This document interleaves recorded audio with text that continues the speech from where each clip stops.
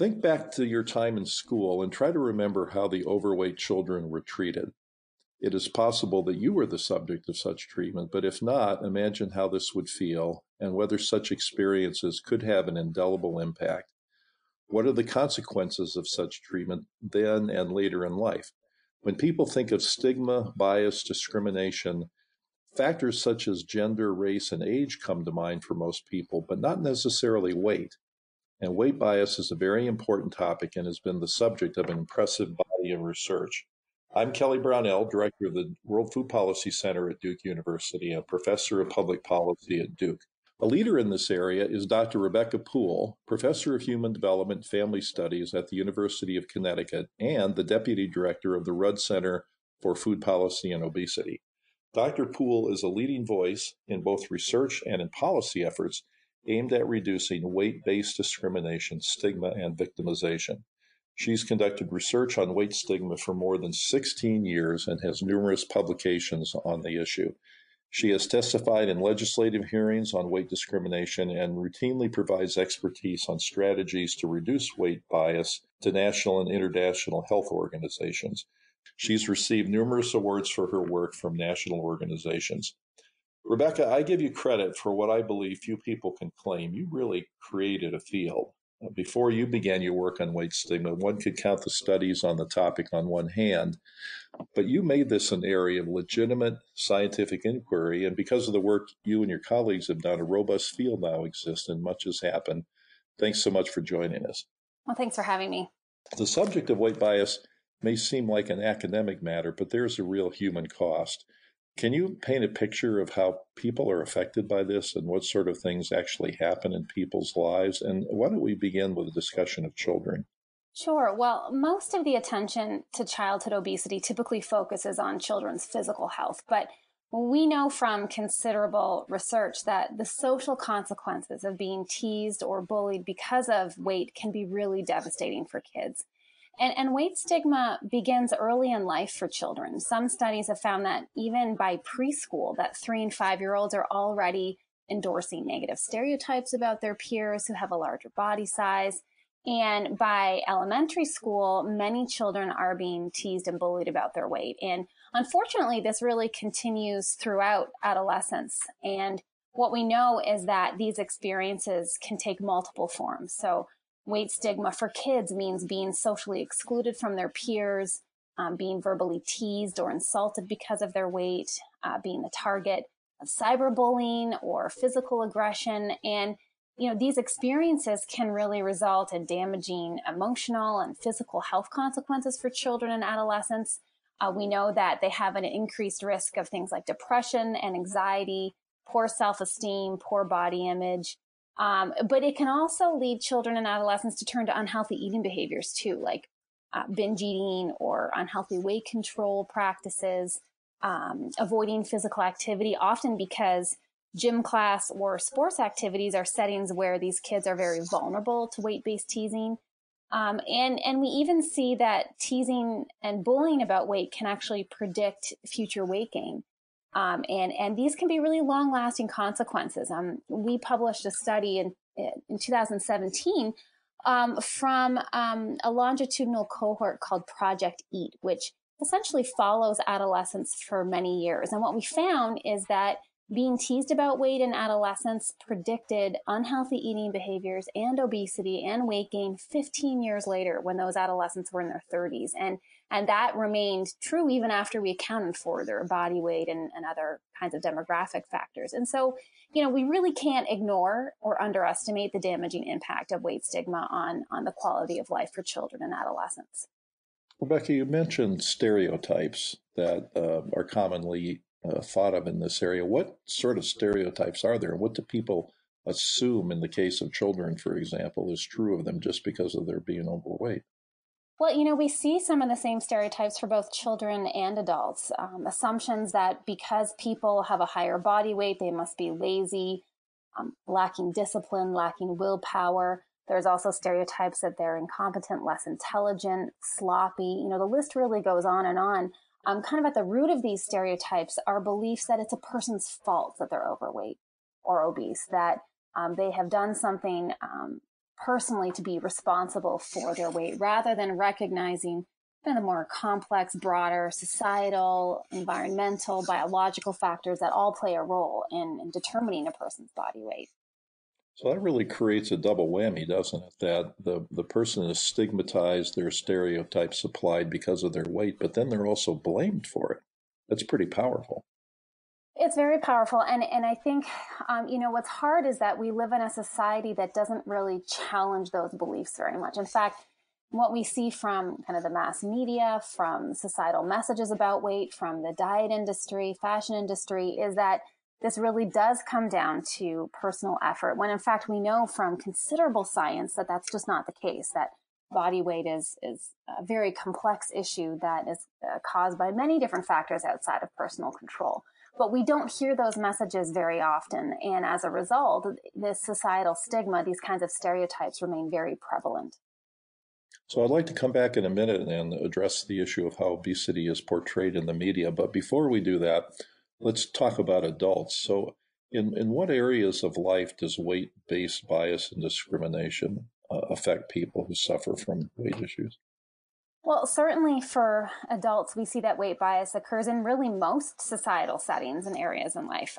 There's considerable evidence of weight bias in employment settings where people who have a larger body size face weight discrimination at essentially every stage of the employment cycle, from being hired to getting fired. And there's evidence that students and college students as well face weight bias in educational institutions, and that can be in the form of differential or unfair treatment from educators, having lower expectations of students compared to thinner students. But one of the other settings where we see a lot of documentation of weight bias is actually in healthcare by healthcare professionals. And weight bias has been demonstrated from primary care providers, from cardiologists, nurses, dietitians, medical trainees, mental health professionals, you name it. And again, this kind of includes the same stereotypes that we just talked about. Views that patients with obesity are lazy or lacking control or to blame for their weight or non-compliant with treatment. And this is really concerning because weight bias from healthcare providers can really impair quality of healthcare for patients. We know, for example, that some physicians spend less time in their appointments with patients who have a larger body size. They give them less education about health. They're more reluctant to perform certain screenings. They talk about treating patients with obesity as being a greater waste of their time than providing care to thinner patients. And we know that patients seem to be aware of these biases from providers, and that can really contribute to patients avoiding healthcare because they don't want to repeat those negative experiences of bias. And so I think, this all underscores that no one is really immune to weight bias in our society, that negative stereotypes, stigma related to weight is really present across, major societal institutions of healthcare and employment and education, which means that people are really vulnerable to mistreatment in multiple domains of their life.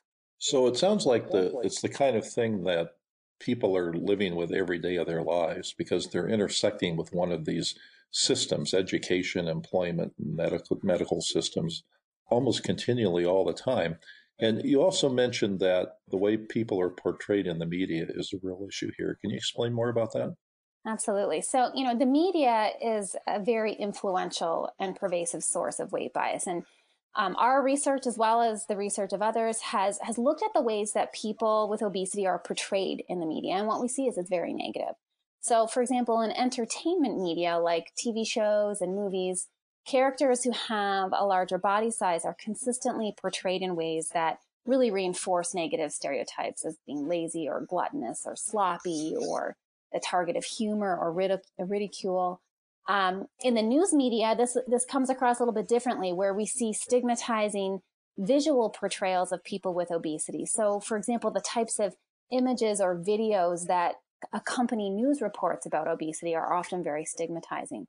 And we've done some experimental studies looking at this where we show people realistic news reports about obesity accompanied with either stigmatizing or respectful positive images of people with obesity. And what we see is that when people see those negative stigmatizing images, it worsens their weight bias. And we also find in our research that people don't want to see those stigmatizing images. They want to see respectful, non-stigmatizing portrayals of people of diverse body sizes. But that's not what we really see in news coverage. I think what's getting even more complicated with media now is we've got social media here in the mix. And we have seen evidence of a weight bias through things like fat shaming in Twitter and on YouTube.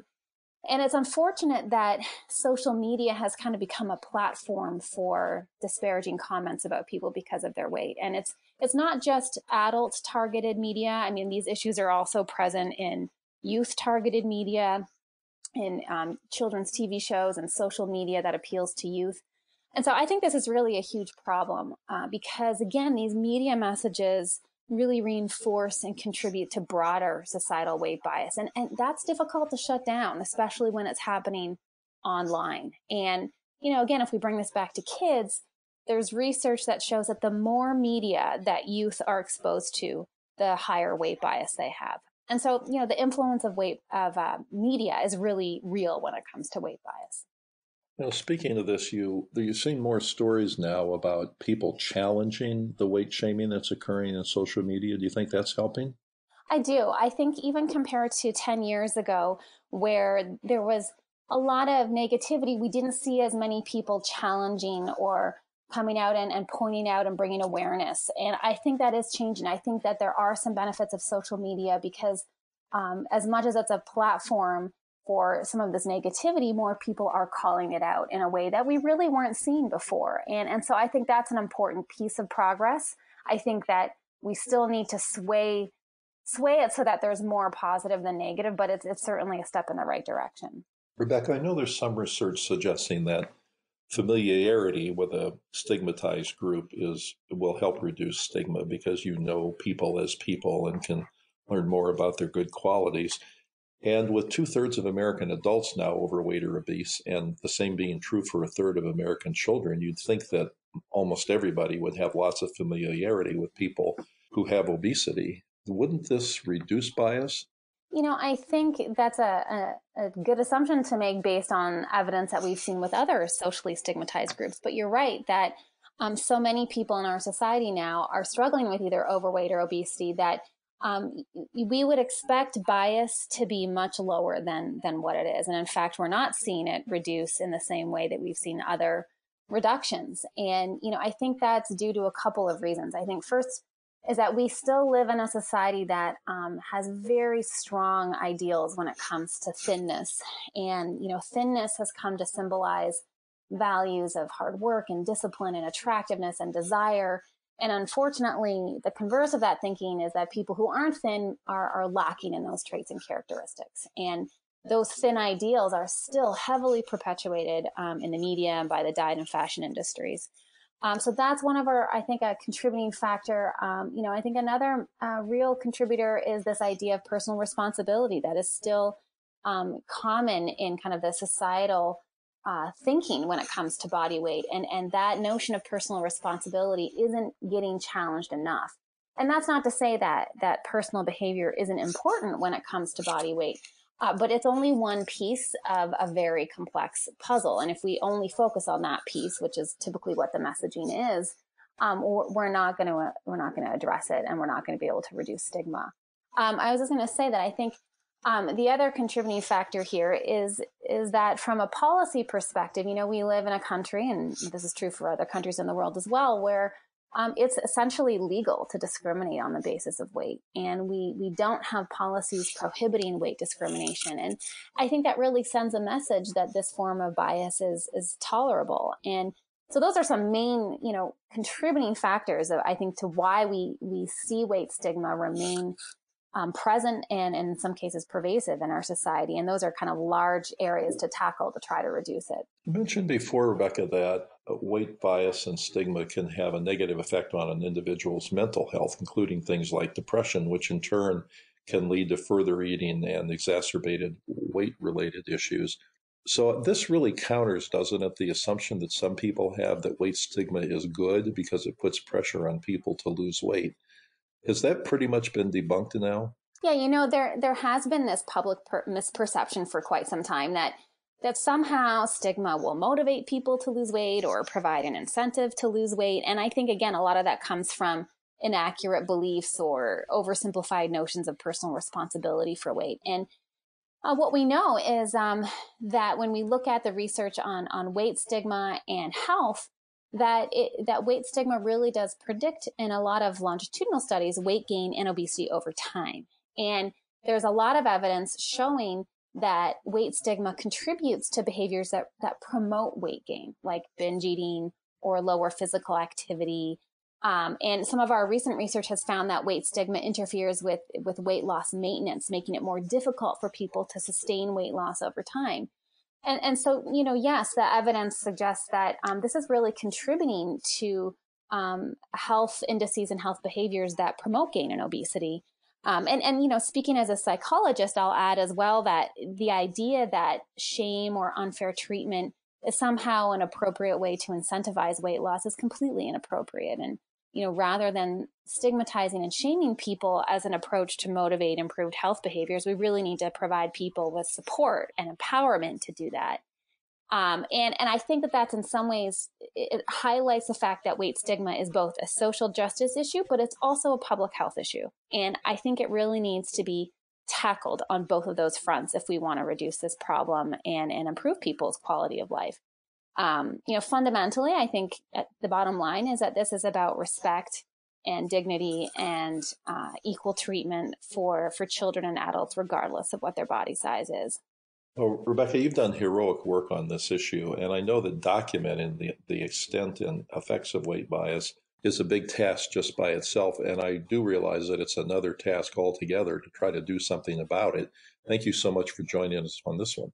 Thanks so much for having me, Kelly. And I thank our listeners for being with us. You may subscribe to the Leading Voices in Food at Google Play, Stitcher, Radio Public, or Apple Podcast, or you can also visit our website at the Duke World Food Policy Center. This is Kelly Brownell.